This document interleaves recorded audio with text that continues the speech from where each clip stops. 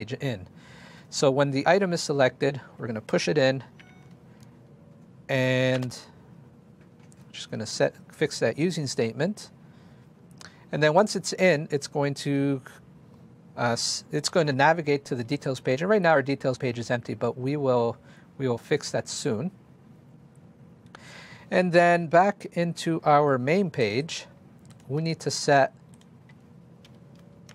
up the navigation into our service locator. So we're going to go in here, and right here we're going to set simple IOC, and we're going to register it. And the reason we have to do it in here is because our navigation page actually has a navigation object within it. So that's why we have to set it from in here, and this will be a navigation object specific to every platform that we're going to set into our service locator, which will then be injected into our main view model. Great. Okay, so from here, we're going to grab this. This is our list code, and we're going to set it in here. So this is when an item is selected, we want to run some code. And essentially what we're running here is the view model heritage property item selected command. So that's the one we recently created. And we're passing in the selected item. So once the selected item is passed in, it's going to go in here. It's going to set our selected item within our view model, our details view model. And then we're going to push the details into there. So now on the details page, we're going to implement this with, we're just going to change this to actually set everything up. I'm going to collapse this. So you notice we have a view model, but of type details view model. And we go into the applicator and we grab all that. We grab that out. And then we have a helper method to create labels for us, which set binding or set the text for a label that we want to add, and then we just return it. And then in our constructor, we do something. So this is just a content page. So we set our binding context to the view model. We set some bindings. So the selected item, which we have a property in our view model called selected item, we grab the name for the title. We do a stack layout, and then we just add we add a couple labels in there. We add the ID, the latitude, the longitude, and we add a web view, and we set the content. So one thing I want to point out here is this. So device.onPlatform is specific to Xamarin Forms, and what it allows you to do, it's a utility class to basically allow you to run different code depending on which platform you're on within your PCL. So here, on iOS and Android, we could set the title at the top to the name of the selected item. But on Windows Phone, we don't have a title page at the top. So what we have to do is we just set another label. We create another label called name, and then we set that name.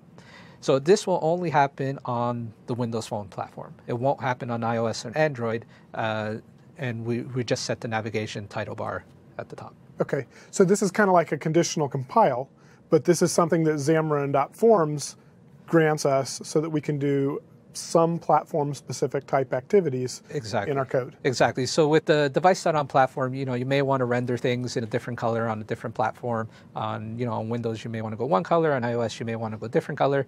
So this is how you're going to be doing that. Or you want to set the fonts bigger or smaller or something like that. So this is where you're going to be setting all that stuff up, is by using device.onPlatform. All right. All right. So now, let's go in. Is this ready to run yet? I think so. So which one you want to run it on? Let's do Windows Phone since it's already set up and ready to go. So we'll do that, and we'll run. All right, so we click on one to get the details. There's details, and you see we have our name, Dundas Street West. We'll select back. So that's working good, as expected. All right. Let's take a look at the iOS. So we're going to set that as startup. We're going to change this to iPhone. And we're going to, because this will create that next or that back menu exactly up at the top of the screen.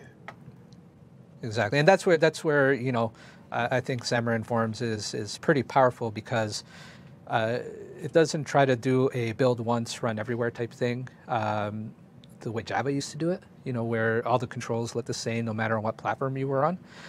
Here it's doing. Switch over. Here it's actually rendering the native controls for the platform. Okay, so it's asking us permission to use our location. Yeah, so that's a good thing. So there's our, the actual device. So there's our thing, and there's, you see your back button. You got your title bar at the top, which is a name, and you notice we don't have a name label because we're not running that on iOS. And we get all that great functionality back and forth. Great. And so let's take one last look at the Android version.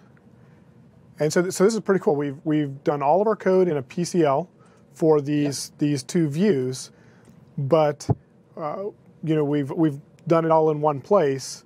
But we've got each platform getting the location specific to the device of the location. Exactly. And I think that's the power of it. So here we got it on Android. So again, we got our list. I'm going to scroll, and there we have our back button. So here you notice that it actually adds a back button at the top, but we even have our hardware back button that still works. And we don't have the name label because we could set the name in the navigation bar. Great. So, all right, so we want to take a look at the map though, right? Because that's going to render a little bit differently from one to the next. Yes, it will. So mapping is a little bit different. So with the basic implementation of maps, you could essentially show a map, and you can add pins to the map. So right now I found it to be a little bit limiting, but Xamarin Forms is extensible. You could extend it with custom renderers. And that's what we've done here. So custom renderers works similar to dependency injection. So dependency injection right here, here's an example for the GPS as we went through already. But with custom renders and Xamarin Forms, what you're going to do is you're going to add an assembly attribute. And you're going to export the renderer, type of map renderer 2. And here you see is a map renderer inheriting from map. So I called it map renderer 2, inheriting from map. And then we have our Android and Windows and iOS implementation that's going to happen. But you use a map renderer 2 the same as you would use map. So you just create a new object, and then you start using that.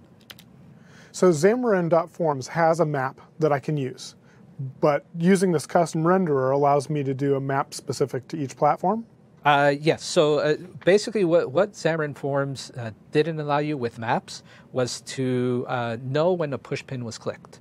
So when the info box came up, we wanted to navigate to the details page.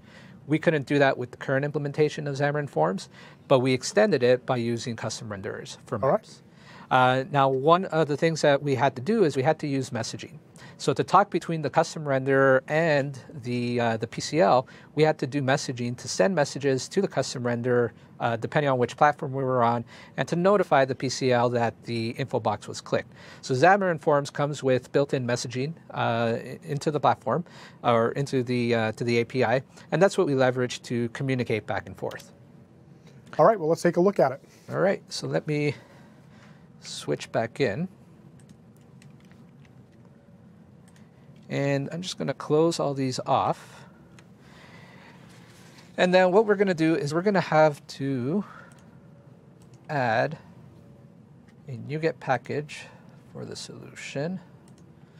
And we're going to do Xamarin. We're going to do Xamarin Forms maps. And we're just going to install this right here. And we're going to install it on all of them, all the platforms.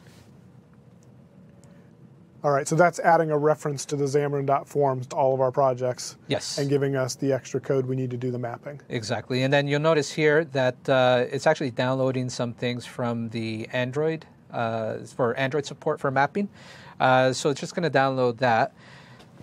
And it's similar to what we did when we developed the native without Xamarin Forms, right? The native apps using just Xamarin iOS and Xamarin Android.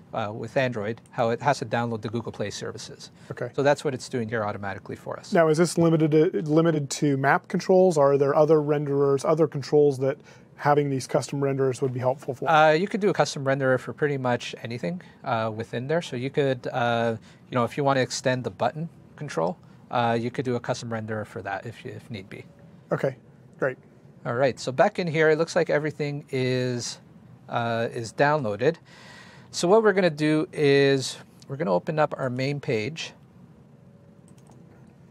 and we're going to replace our constructor right here.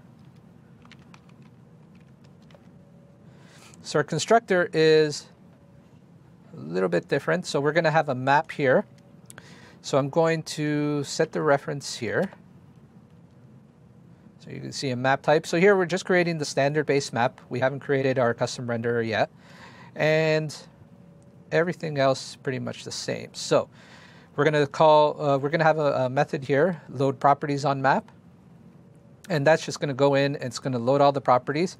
And we're going to move to a region on the first pin. So that's another thing you couldn't do relatively easily is zoom in on a region of pins the way we did previously. And we'll solve that with the custom renders. And then when the main property changes, what we're going to do is we're going to listen to the property change of heritage properties, and then we're going to load it. So because our heritage properties is going to load in our view model, and then it's going to notify us here that it's been changed. So we're going to manually do that, and we're going to set this to Windows Phone, and I'm going to run this.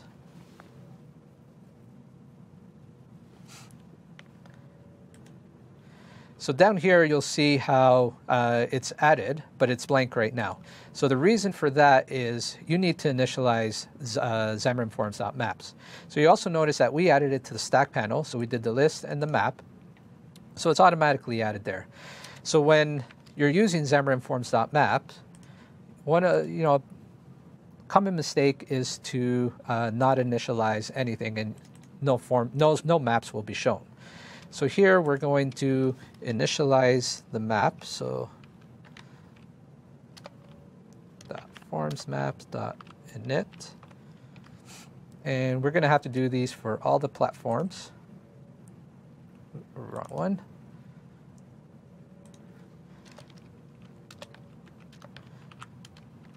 Okay, so what is this init function doing?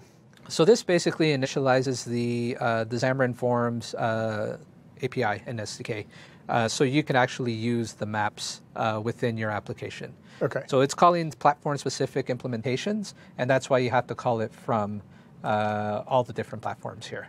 Okay. So that's making a determination whether we're using Google Maps or MapKit or whatever maps are. Exactly, or the Bing Maps on Windows Phone. So here I'm implementing for Android. Android, you see, you have to pass it in the current activity and the bundle. So we'll save all that. And then from there, we will run it again. All right, so we're looking at the Windows. Yeah, looking at Windows. And now you see we have maps are loading, pushpins are there, and this is just a token that we have to set, but we won't worry about that because we can still use it. But you notice that we can't push on push. We don't know when a pushpin is clicked. Right. So we'll go in, and what we want to add first is we want to add our toolbar. So our toolbar is going to be added into our main page.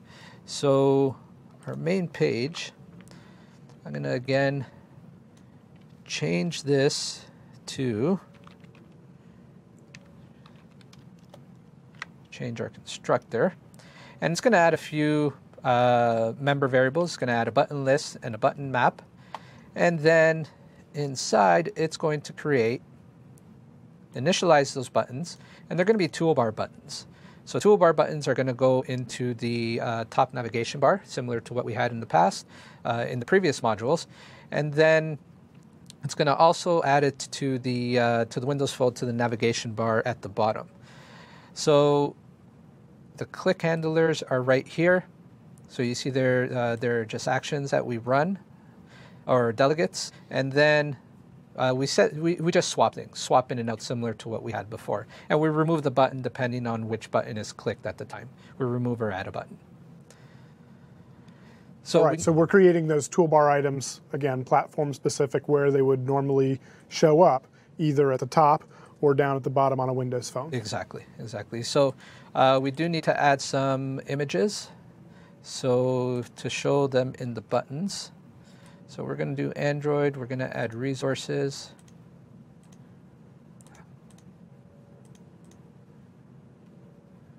All right. And those are just the icon buttons, so I'm going to do the same for iOS. Okay, so adding icons to give it that nice look and feel.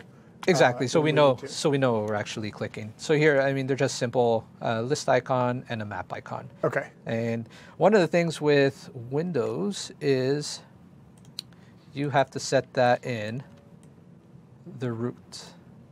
So instead of in resources or assets, you have to set it in the root. It's just one of the requirements at this point. And then